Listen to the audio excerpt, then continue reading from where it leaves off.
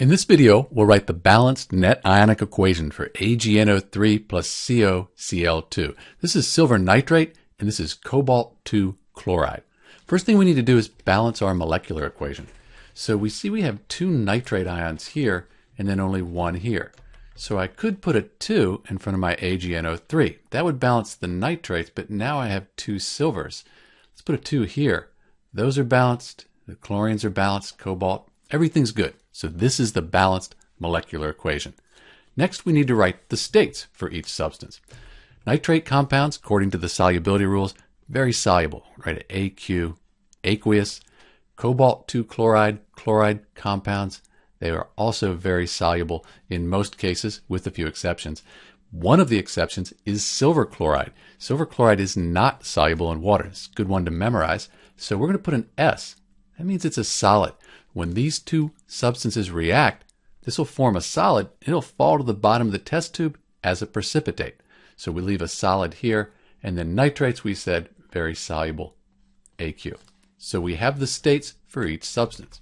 Now we can split the strong electrolytes into the ions. This will give us a complete ionic equation, sometimes called the total ionic equation. So silver is always 1 plus on the periodic table. Nitrate, this whole ion, is 1 minus. So I have two silver ions, 2 Ag plus, and I'll write aqueous at the end. I won't write that now. Plus, I have 2 nitrate ions, 2 of those NO3 minus ions. For the cobalt chloride, cobalt's a transition metal. We don't know its charge. We do know that chlorine, the chloride ion, is always 1 minus. Since I have 2 of them, this has to be 2 plus. That's why I was calling it Cobalt-2 chloride, because of the charge.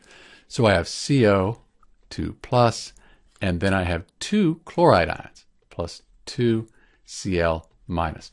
And those are the reactants. For the products, we said we don't split solids apart in net ionic equations. So we have 2 AgCl, and that'll stay together, plus we said we had a 2 plus and a minus here, 1 minus for the nitrate. We would have CO2 plus 2 nitrate ions. And these would be the products. So now we can cross out spectator ions. They're on both sides of our complete ionic equation. So as I'm looking, I see 2 nitrates here, 2 nitrate ions in the reactants, 2 in the products. Cross them out. I have a cobalt ion here and a cobalt ion here. Let's cross those out. But everything else, that's unique. And that gives us a net ionic equation for AgNO3 plus CoCl2. I'll clean this up, write the states in, and we'll have our net ionic equation. So this is the net ionic equation for silver nitrate plus copper-2 chloride. One thing you'll notice, we have the same coefficient in front of each substance. So we can actually just delete this so we have the lowest common denominator there. And this is our net ionic equation. This is Dr. B, and thanks for watching.